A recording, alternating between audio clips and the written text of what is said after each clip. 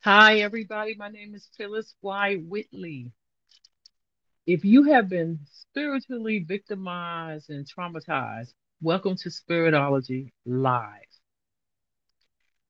where I bring my #1 Amazon book to life.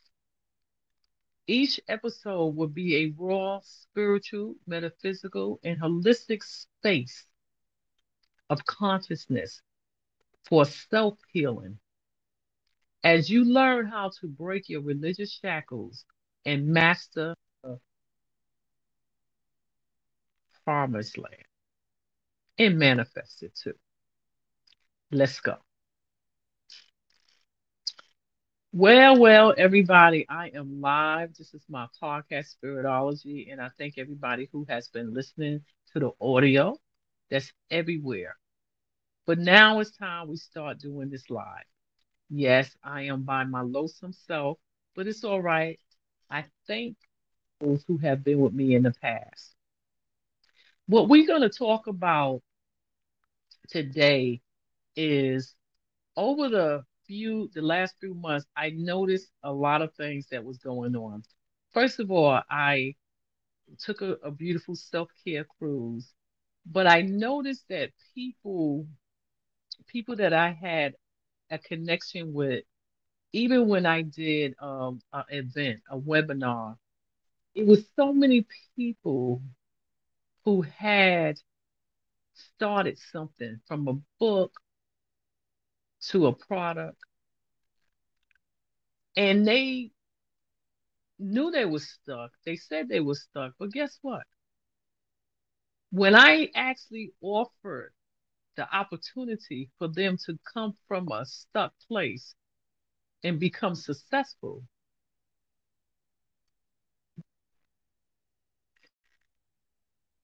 and not only did they run,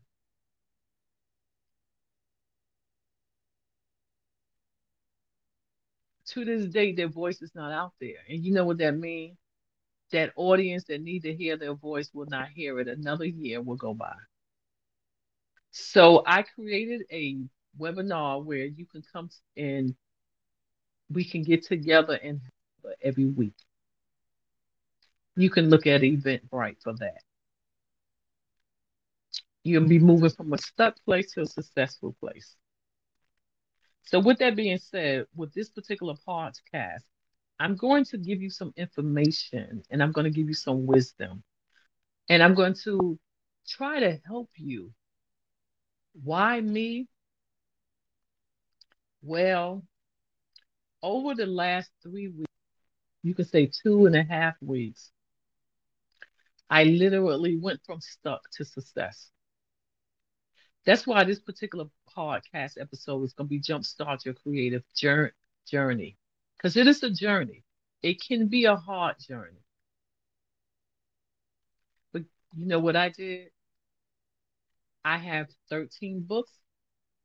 It's really 12, but it was 13 because I replaced one with a book, which I did in 3 weeks or less. It was around 2.5 weeks. But everything was finished in 3 weeks. And that's just one of the things that I manifested. I also manifested a trip, a beautiful, beautiful cruise. I manifested it because I had it here first. I had it in my head first. Yes, it was here first. Did I pray about it? Of course I prayed. But you know, God says that when you pray, believe that you already received it. And the manifestation may come through affirmation, prayer, or even just a visual board, a visual map, whatever it is that you have it, that's just a reminding you. That's just waking up your conscious mind. So if you have not ever heard my podcast before, you can go back ahead. I encourage you to listen to all the other things, all the series that I have that's going to help you accomplish the goals that you want to accomplish.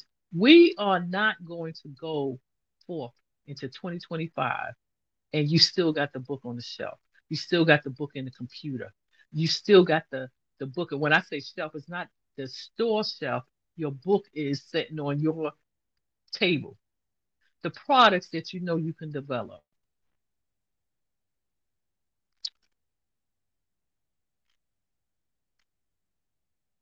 It's a struggle. I know it's a struggle because I started everything in this mature age where everything was sitting there. Some of the things were sitting there probably in my 30s and even in my 40s. But I feel like God doesn't stop our timing or delay it. Now that you know that, it's you. Get out of your own way, and that'll be another later on podcast. What we're going to go ahead and discuss today is I want you to ask yourself why. Why are you stuck? When God sent people your way, you know, on my webinars, I hear the hype. Yes, yes, Miss Phyllis, I want to do this. I got it sitting on my computer stand. I got it here. I got the in my journal. And then you say, well, who do you want to talk to? And I told somebody before, they said, oh, I'm waiting, trying to figure my audience. And I said, no, don't let that stop you. And they said, really?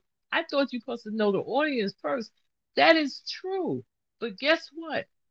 You will start knowing exactly who your audience are when you start writing the book.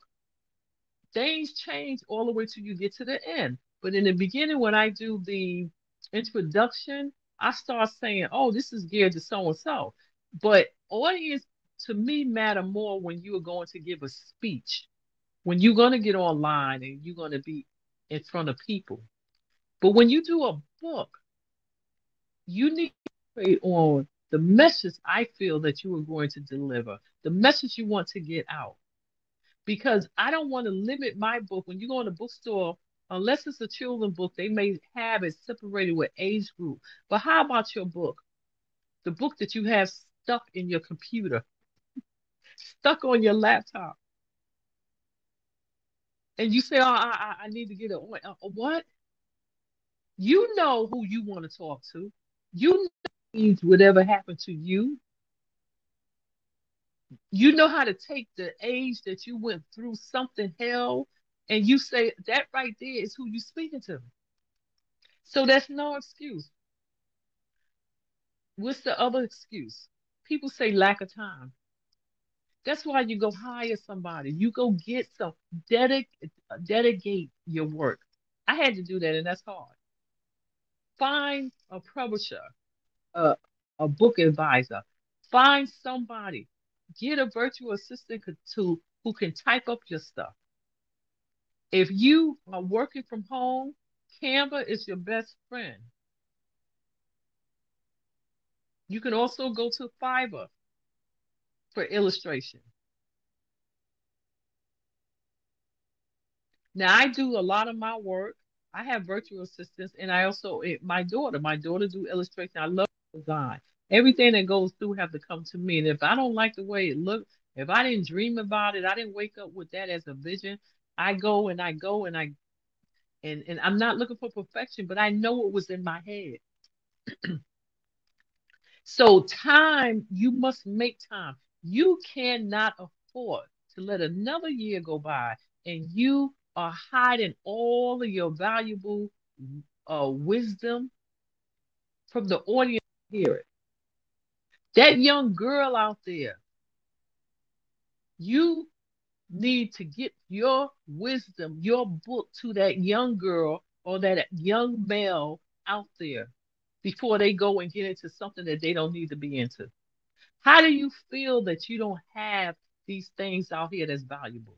Everybody, oh, I want to get a book. I want people to know what I'm going through. I want to do, but then I want to do nothing. I just came from a book fair where it was very frustrating and disappointing that they didn't have all the customers to come in. But at the same time, I use that opportunity to network because what it is people want to go get a book and they want to sit there and they just want to sit there and say, "My book is so good, you come in, you're gonna come read it." But you have to read your book. Everybody don't think your book is good, but you got to put your book out there. This is the book that I had done in 3 weeks. It's a children book. Once I make a decision, I block everything, every noise in my whole area, and I write the book. The books that you see behind me, posters, I wrote those books, and I actually started writing the books. I do believe, don't quote me on it. My first book, Spiritology, was when was that Spiritology done? It was done. I'm not sure was it done in. I'm. You know what? I don't even really remember. But I'm gonna tell you. This is the last I did this summer, 2024. I did 2 books. Blackology. I'm still promoting this. I'm promoting the trilogy behind me. So you got to keep busy. How do you do it when you have a job, a full-time job? You leave the weekends that your friends is hanging out or going even on vacation. I believe in self-care. If you are going on vacation and, and relieve yourself from writer's block, that's fine. You must make time. Lock your door if you have kids. A children book can be easier. The less illustration you have, that'll be better for Amazon. But you have no excuse. If you think about that person that changed your life when you was going through a struggle in your childhood, teenage, or even in adulthood, could you imagine if you didn't meet them? It would have delayed your process. Yes, God could have brought somebody else into your space. But think about it. You know, you met that one divine person that changed your life. Your book is ready to change somebody's life. And some of y'all say, when God, when God's like, I've been sitting up here waiting for you.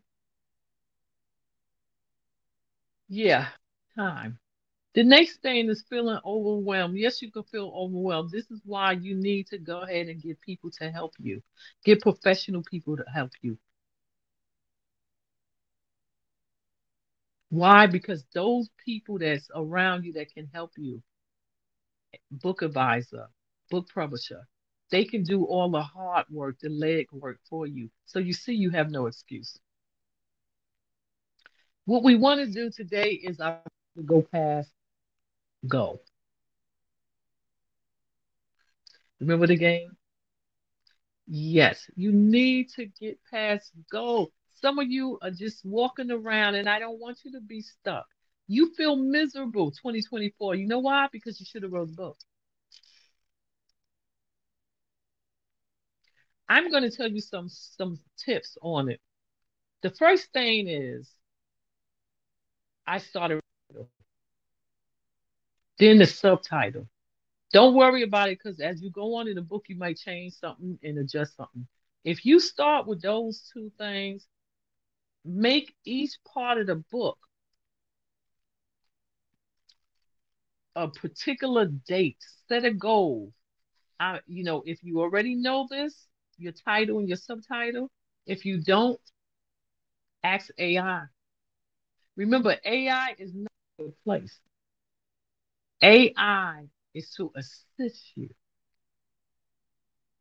And you can take your assistant AI and you can say, well, what cover do I want? Do I want a picture of me and just the name? That's another day that you do that. I did the cover rights. I did this disclaimer. You don't have to have it in this order. Why am I telling you this? I did the dedication. Here go the contents, table of contents. If you do spend 1 hour, I'm telling you, 1 hour a day doing each page, you will feel so good because you'll be waking up your book. Yes, intro. It can be short or long, and here it's short, 1 page. And then I went into the book, and I'm gonna be honest with you. I went straight. Let me not say that. I went straight to the author. I went straight to the author, and you know why I went to the author? Because I wanted the main things to be taken care of about the author. So, do you see what I'm getting at? Step by step, and then find somebody that is going to. You want to partner with someone that you can actually feel accountable with, and basically get accountability, because that person could push you and say, "Come on, you can do it." If you have a spouse, there's no reason why you shouldn't have a book, because they should be constantly telling you. Now, how did you understand where I came from and what I'm doing? I'm not stuck or in idle. Yes, I do get white writer's block. That's where self care comes. You don't want to bang your head over and over and over. So, in conclusion, I encourage all the listeners out there, to take some type of action, small action. Write the title. Write the title. Go get your cover. Figure out what you want if you're going to have somebody. Get all the platforms that you're going to need. If you like doing graphic design and whatever, go to Canva. Get an account at Canva. If you want to go ahead and give it to somebody else, Fiverr is going to go overseas and look at the best prices that you want to pay. Don't be cheap, because you're going to get cheap. So I want to go ahead and end this. I'm going to end this with letting you know that the next episode, I'm going to tell you what benefits you. But right now, we need your book out because it benefits someone else. How long do that young girl or young boy need to wait until your book come out? How long do you want to keep your legacy from your family? Yes, your book can be a legacy. It will be a legacy.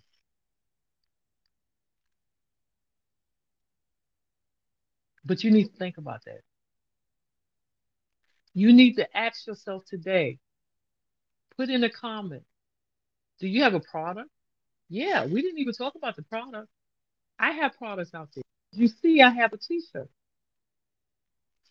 I create t shirts. Easy. Create your book